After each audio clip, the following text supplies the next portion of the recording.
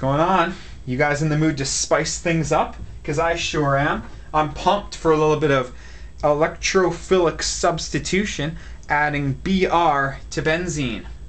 Now this is something I just didn't understand back in the day. How can you take a benzene and then just add a Br to it? Well, it turns out it's easier than I thought it was.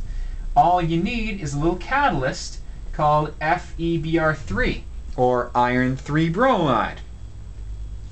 If you have bromine and iron 3 bromide in a solution with benzene, you will get electrophilic substitutions and you'll just add BRs onto the benzene. Piece of cake. I'm going to show you how that actually works.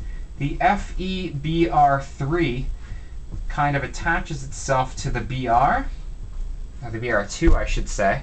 So we have the FeBr3 and the Br2. And this Br has a positive charge now because it has two bonds attached to it. I know, Br is electronegative. It doesn't usually want the plus charge. Look, long story short, when you have this kind of molecule happening, look, electronegativity just doesn't always work. Trust me.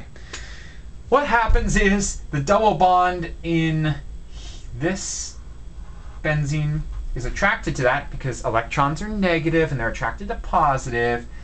Those electrons break the bond that they're in. I'm going to copy out that hexagon for you. We still have a single bond there. We still have a single bond there. But now we've got a little bit of Br attached to that. Problem is we also have an H still attached to that carbon there.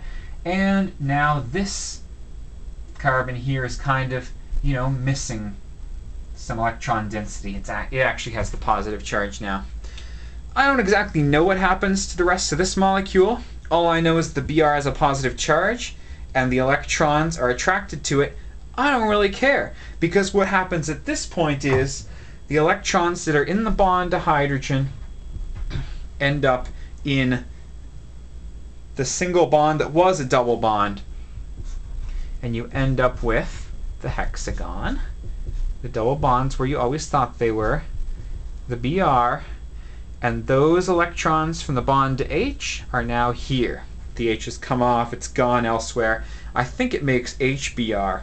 I think that's where this goes. The H like attaches itself to that and they run away together, elope, make love, all that kind of stuff. But long story short, this way you're replacing or substituting an H on the benzene ring with a Br. It doesn't work if you don't have the FeBr3. Have the FeBr3 if you want electrophilic substitution. Cool? Best of luck.